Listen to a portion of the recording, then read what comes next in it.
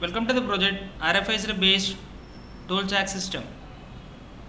This system is used at toll gates to automatically takes money from the ATM cards, and the door will be open and closed.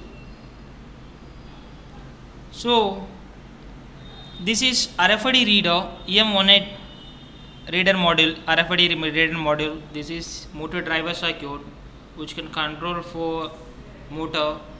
This motor we are taking as a toll gate open and close system, and this we are using PIC controller and LCD. It shows the information. So let's demonstrate the project. First I am showing RFID card to the RFID reader, then it shows so and so RFID number unable to access. This card is invalid card. This number I placed in microcontroller as invalid. Now I am taking another card which consists of balance.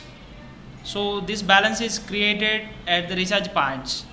So I am placing here, then it shows the balance is 80 rupees and it is opening gate and closing gate.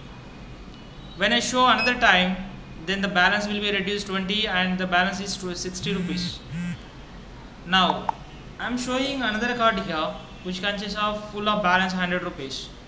Now 20 rupees is reduced and 80 rupees are there, opening gate and closing gate as well as. Like that, this system is very useful at toll gates, which can reduces